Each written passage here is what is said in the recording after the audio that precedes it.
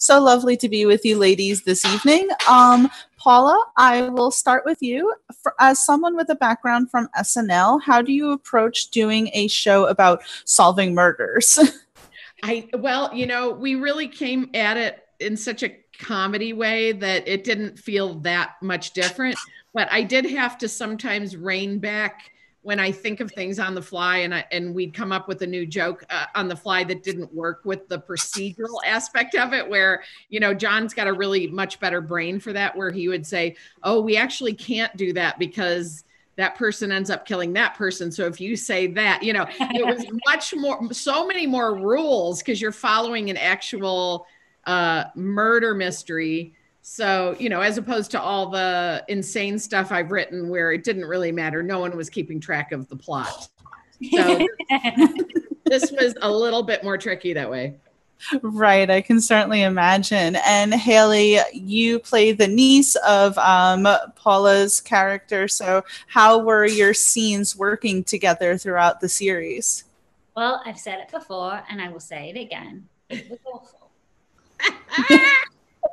It was a dream. It was just like such a dream.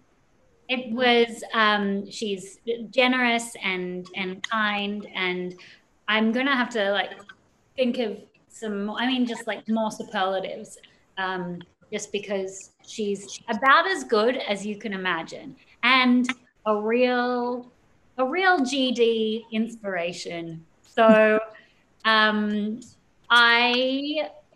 would have paid them to do this. We had a blast. We had so much fun. Oh, I hope we just make more and more and more of them. So many more people to kill. Yeah. That's just part of it. It's part of the biz. People will have to die, and for us to be able to keep continuing to do our show that we enjoy. That's very funny. JB Smooth kind of says something akin to that. So, Paula, has there been any whispers of a season 2, or right now it's just getting out season 1? Yeah, I think everything, because the timing of everything this year has been so strange because of the pandemic.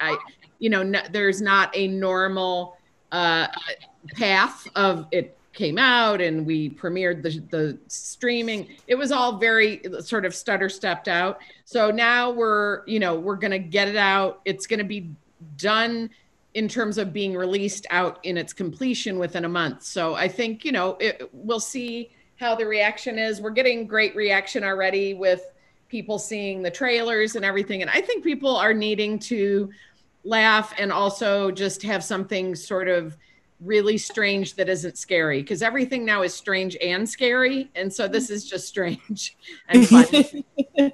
Certainly a nice reprieve. Hayley, what would you say is your favorite aspect about playing your character?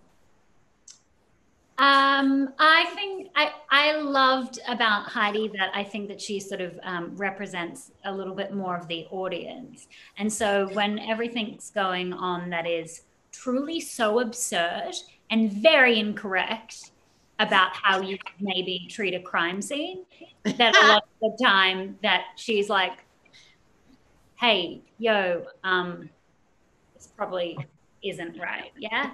So I loved that, but also that she very quickly adopts such an insensitivity around death a lot of the time. And it's just like this fun, weird thing. Oh God!